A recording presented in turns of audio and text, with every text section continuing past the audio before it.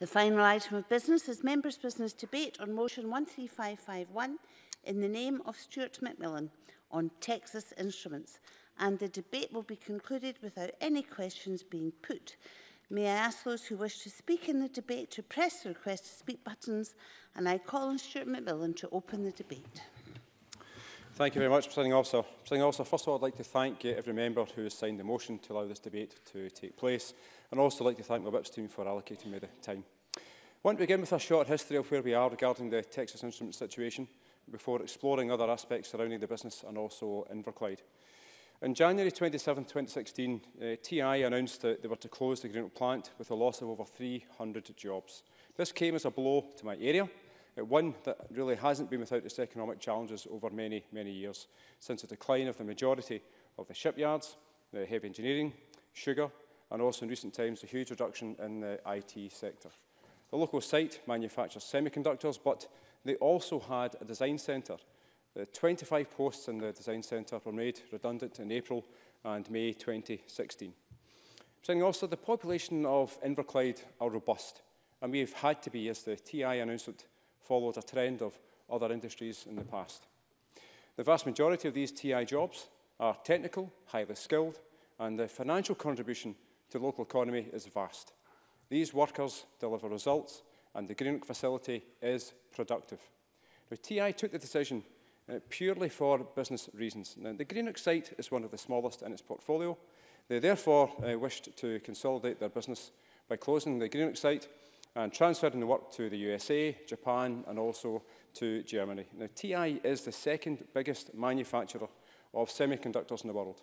So they actually have that scale and the size to make this type of decision.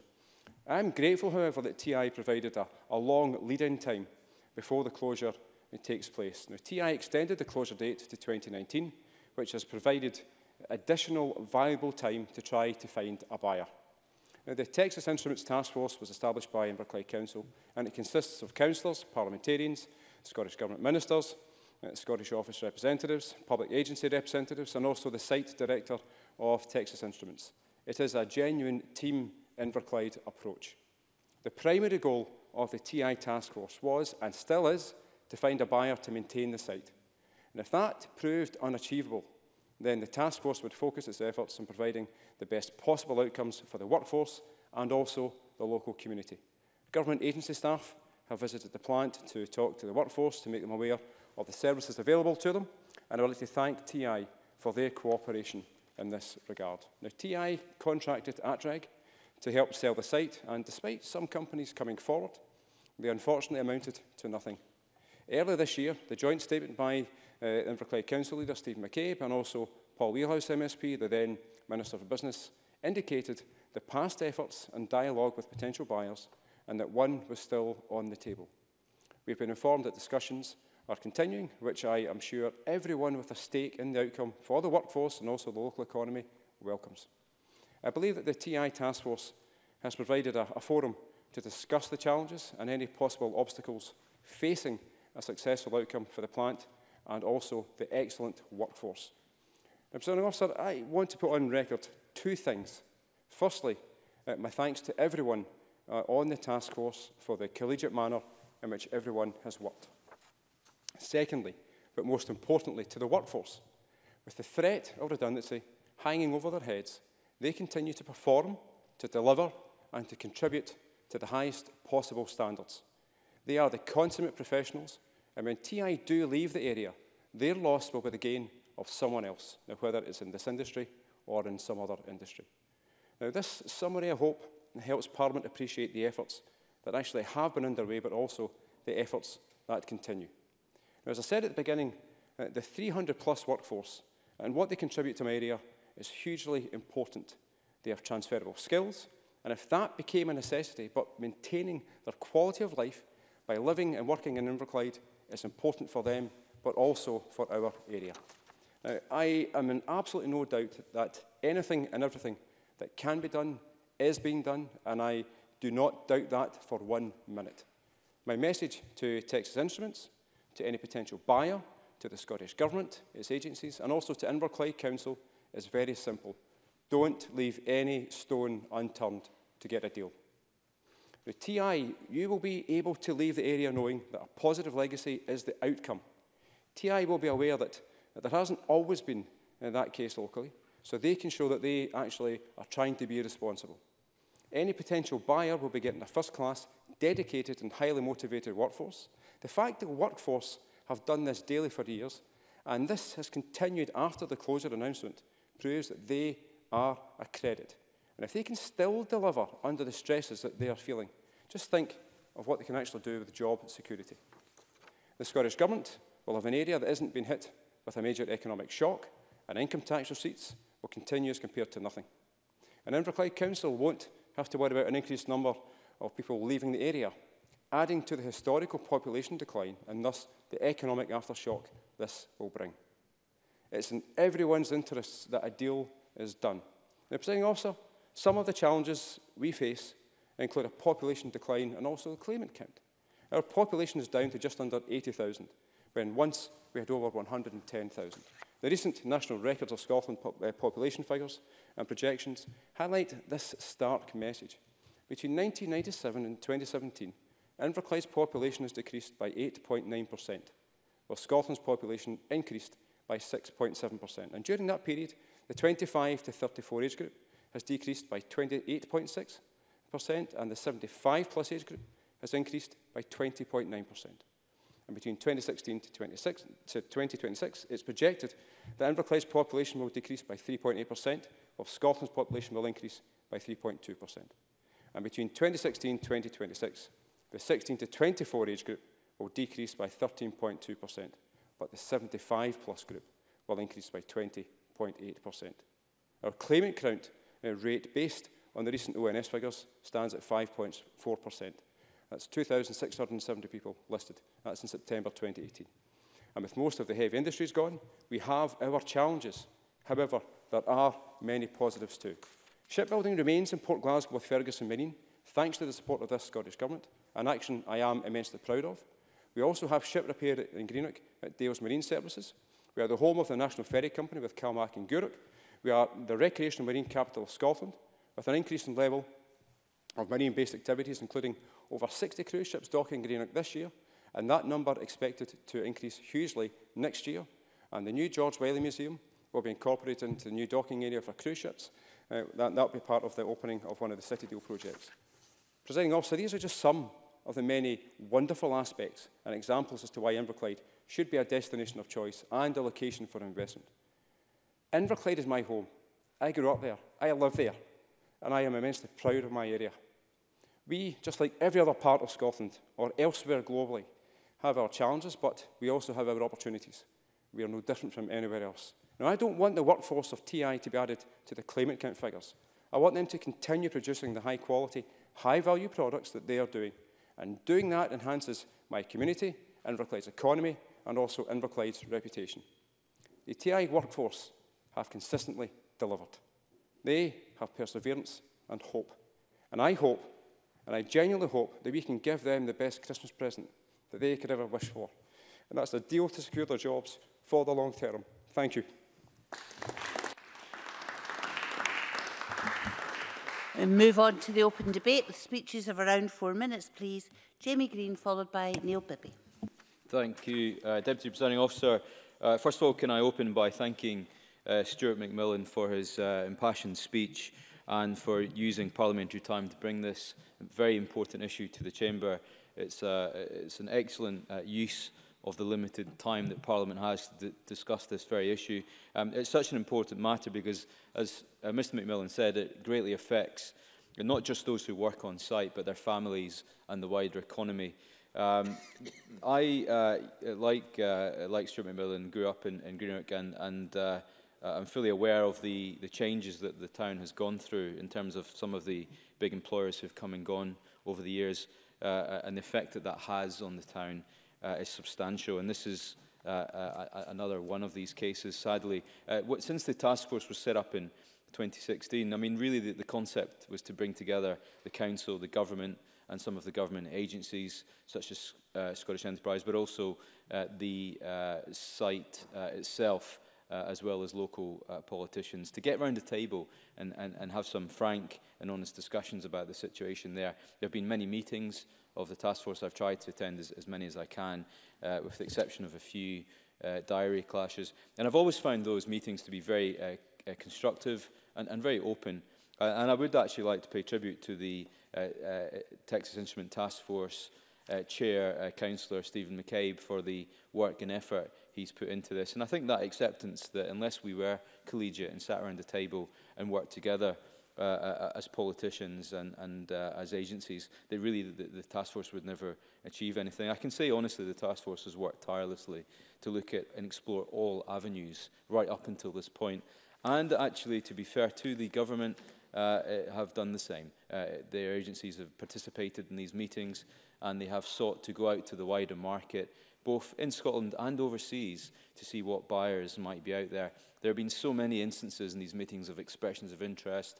And don't get me wrong, some of these companies may have been tire-kicking, looking for an opportunity for a site. And many have come and gone, and it's been disappointing that we've got to the stage where we're at the moment. As I said, Greenock and Inverclyde in general has been a resilient and robust part of Scotland. If we look at some of the companies that have come and gone to a great extent, like IBM and National Semiconductors, your members of my family worked for decades, right up until the retirement in these iconic industries. And when they closed their doors, it really left a legacy on the town, and this will be another one of those. And I share Mr. McMillan's values in this. We don't want these people to be simply more statistics or simply to be joining the queue of benefits claimants. I think, you know, we need to look at what next. I think really there are only a few potential options. I think this is really last chance saloon, as we call it, to find a buyer. And as the motion says, we really should redouble all efforts to do so. I think for those who do want to use this opportunity to retire, they should be helped to do so and not judged for doing that. Many people have their reasons for that, and I understand those. But there are many who wish to continue in employment, and that really sort of brings me on to another issue, and that's that about what we do around retraining and re-employability. Just last Friday, I went to West College Scotland in Paisley. They have a campus in Greenock. It used to be the old James Watt College. Many people will know it. And one of the conversations I had with the new principal there, who's just recently taken up office, was that issue around how we can use further education facilities such as West College Scotland to help with adult retraining and re-employability. I mean, it really is an issue when people find themselves made redundant at a certain time of life, but too early to retire and still want to continue in the workplace, but are struggling to adapt after decades in one environment to the new digital industries that seem to be coming forward. So really we have to have a conversation about how we help many of these people retrain practically and academically to get some of these new opportunities. And I know PACE is working with many people on site and will continue to do so. So I only hope that that will continue. Starting officer, in the short time we have here in closing, I think it's a great site. I've really struggled to understand why no buyer has been forthcoming. I do hope that there is still an opportunity out there, but if there isn't, then those people who do want to continue in the workplace must be given all the support that every government and every agency can provide them. As Stuart McMillan said, it's a great place to live and to work, and I hope that if this plant closes, we at least can see these people move forward in their careers and move into the next stage of their careers. And I hope all politicians, both at local level and in this chamber, will do everything they can to assist them. Thank you. Neil Bibby, followed by Maurice Corey. Thank you, Presiding Officer. I welcome tonight's debate brought forward by Stuart McMillan. I support the motion we debate tonight on Texas Instruments because it must be a priority for all of us to protect and create quality jobs in our communities. And I would agree with Stuart McMillan on the importance of this plant to the Greenock community and to Inverclyde as a whole. It would be difficult to overstate its importance. In an age in which global competition has seen reliable, productive, high-value industrial jobs move elsewhere, this plant has continued to give skilled workers in Inverclyde the opportunity to sustain a valuable and profitable trade. Just as hundreds of people benefit from this highly skilled industrial work directly, still hundreds more enjoyed indirect employment supported by the presence of Texas Instruments. Thousands benefit from the injection of millions of pounds into the Inverclyde and West Scotland economy. In total, as has been estimated, the loss of this factory would mean a loss of 572 direct and indirect jobs and £32.2 million in GVA. As others have said, we cannot allow Texas Instruments to withdraw from Inverclyde without a viable alternative coming forward. I also join other members in commending the work of the Texas Instruments Task Force that has worked hard to find such an alternative. By working together to find a way forward, the Council-led task force with other agencies and the business community in the West of Scotland have exemplified how the public and private sectors can cooperate to promote economic interests of a community. I would like to commend everyone involved, particularly Councillor Stephen McCabe and his council officers for the leadership they have shown, but also the workforce for the commitment and resilience they have shown in the face of adversity. The truth, Presiding Officer, is that the story of this factory is not just another story of the stark realities of global competition. The potential loss of these highly skilled jobs is not a sign of the times, nor a result of modernity. The truth is that the plant was a profitable and continues to be. In the 2017-2018 fiscal year, it generated profits of upwards of £3 million. The sharp decline in Silicon Glen and the erosion of our electronics industry over the years has been dramatic, but that doesn't mean we don't have options now. We don't just have to accept the loss of what remains of our electronics industry in Inverclyde, and I would agree with what Stuart McMillan has said about everything that can be done should continue to be done to protect this important asset. Members of the task force and I have said for the past 2.5 years, a buyer can be found and a buyer must be found. The plant still can have a long-term future, and I hope this can be confirmed in the near future. In pursuing a viable buyer for the plant who can continue to support these jobs, the industry and electronic innovation in the future, we commit ourselves again to building the robust economy that we can achieve and which our people deserve. The last of the open debate contributions is from Maurice Corrie. Thank you, Deputy Presiding Officer. I too express my thanks to Stuart McMillan to bringing this important motion to the Chamber, and I support the motion accordingly before us this afternoon. I welcome this opportunity to speak about Texas Instruments. Semiconductor plants such as this are an important part of Scottish industry, and so it is. This upcoming scheduled closure is of a great concerning situation. It has the potential not just to affect Greenock and the Inverclyde area, but the worth of Scotland's nationwide industry. And I also echo the points of my colleague Jamie Green, which was said already earlier this evening. I hope that through this debate we can raise awareness of the issue and strengthen our motivation to keep fighting for the work base at Texas Instrument in Greenock. And this highly skilled number deserve to have no stone unturned in our aim to ensure that they have continued employment. Also 3 years ago, it was announced that the Greenock Texas Instruments plant, the semiconductor factory, will be scheduled to close in 2019, as has been referred to earlier. We cannot be mistaken. The loss of this plant will be a severe blow both to the Inverclyde economy and community, and its workers are an asset to the industry. The potential loss of Texas Instruments will have a worrying impact. First and foremost, its closure will affect 550 positions.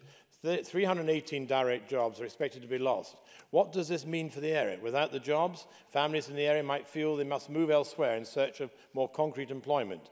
This will alter the face of the community and reduce options for incoming businesses and industries to Inverclyde. The closure of Texas Instruments may also result in the loss of healthy competition across the industries in Scotland, and the potential financial loss is high. Our economy could lose over £32 million. To be clear, this is not just a local problem. Texas Instrument has been of enormous financial benefit to Scotland's economy. To keep this going, we must safeguard it, and I'm thankful for the work put in by the Texas Instruments Task Force, which I'm pleased to be associated with too. This group exists as an ongoing collaboration between Inverclyde Council, the UK Government and the Scottish Government, as well as councillors, parliamentarians and multi-public agencies. Our aim since the announcement of closure has been to protect the employees and to ensure a long-lasting and secure future for the future in Greenock, for the future of the plant in Greenock. This has been, as expected, a challenge. For such a niche and specialist industry, finding a buyer for this plant has proved very difficult. Our efforts have so far not received the answer we'd hoped for, but with each new possible opportunity, the task force remains hopeful of success, even with ongoing tentative negotiations, and I'm keeping my fingers crossed on this. I hope the efforts made by the task force will continue to be supported from all corners, and only with full support can all avenues be explored in depth. I know the task force is committed to protecting the skills base we have on our doorstep and utilising it as much as possible. Ensuring long-term stability will open doors to the next generation of the community, and for this reason it is essential that we continue to include the semiconductor science as part of our high school curriculum. This will encourage young people to direct their sights and their skills towards the future of the industry, and I hope that our teenagers will have the opportunity to put this skill set they gain for practical use in real-life situations, and I hope that the Greenock plant is here to provide it. In conclusion, Deputy Presiding Officer, I echo the call to continue agency-wide cooperation in our efforts to protect the Greenock workforce and also support the government's efforts. We need to assess our options and every possible solution to keep the momentum going, and this semiconductor plant is part of the global industry of much value to the surrounding community as well as our economy, and in recognition of this we must further our efforts and enthusiasm for securing its future, both for the sake of employment and also the community. Thank you. I now call Jamie Hepburn to respond to the debate for around 7 minutes, please, Minister.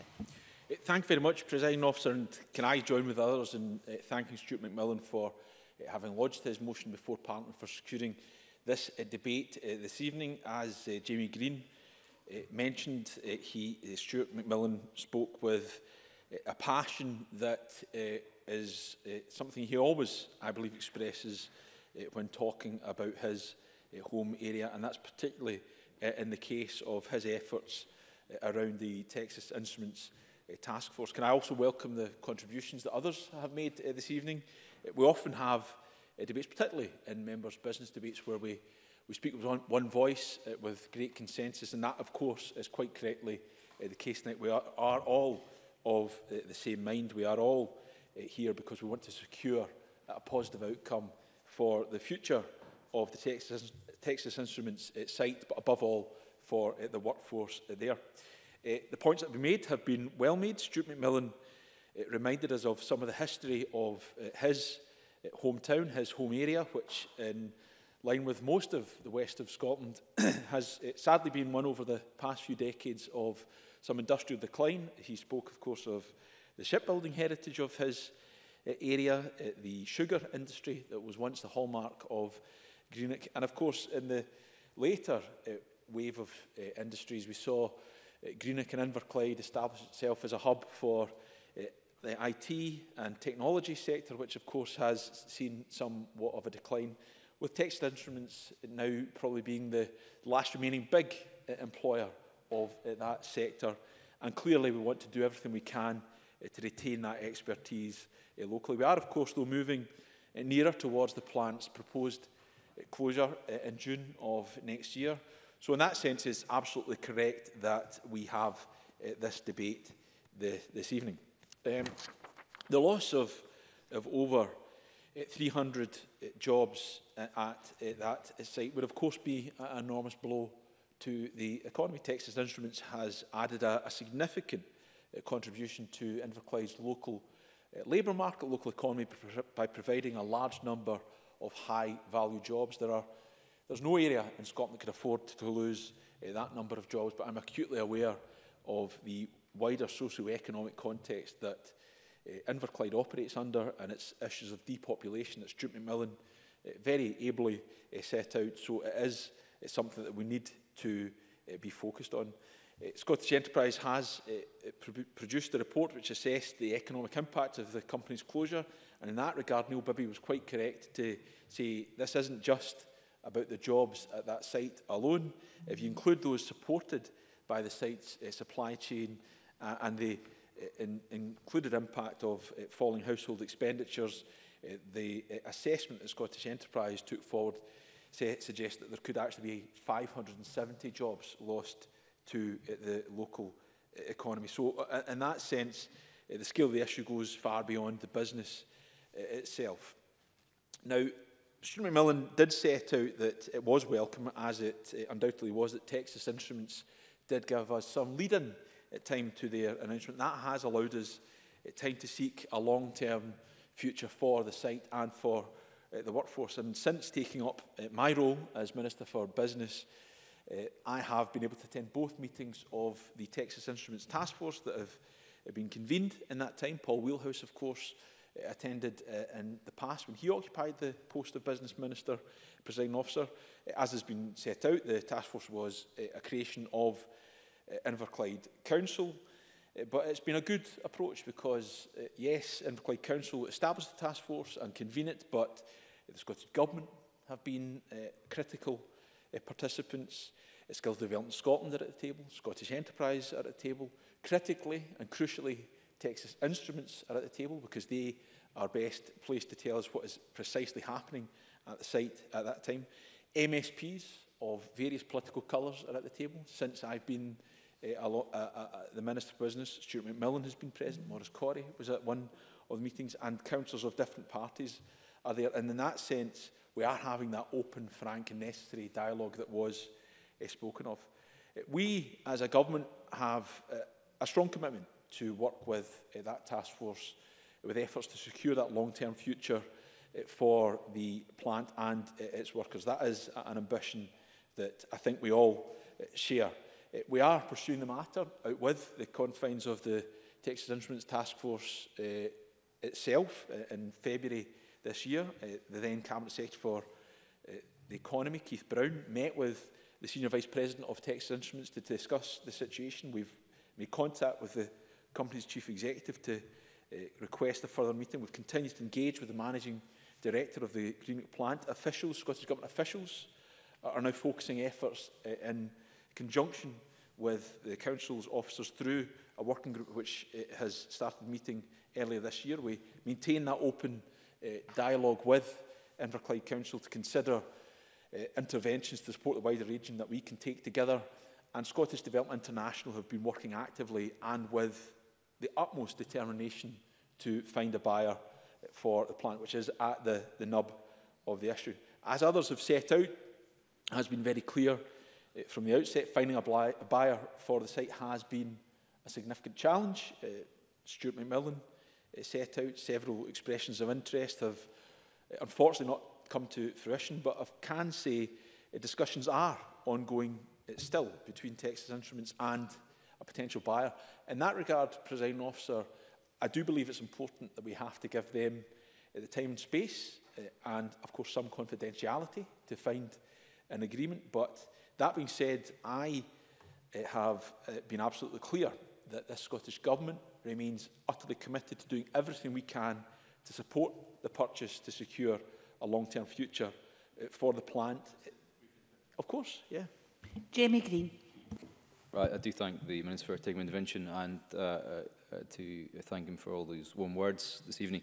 I think perhaps, though, and he may have picked this up from being at the meetings, is one of the senses of frustration that the task force has had is that when other parts of the country have seen such high-profile potential losses in the number of hundreds, as he mentioned, that these have seemed to have garnered much more focus from the media and a more of a national conversation. This one largely seems to have gone under the radar, and I hope that that doesn't affect the way that the government will seek to tackle this or to help the community.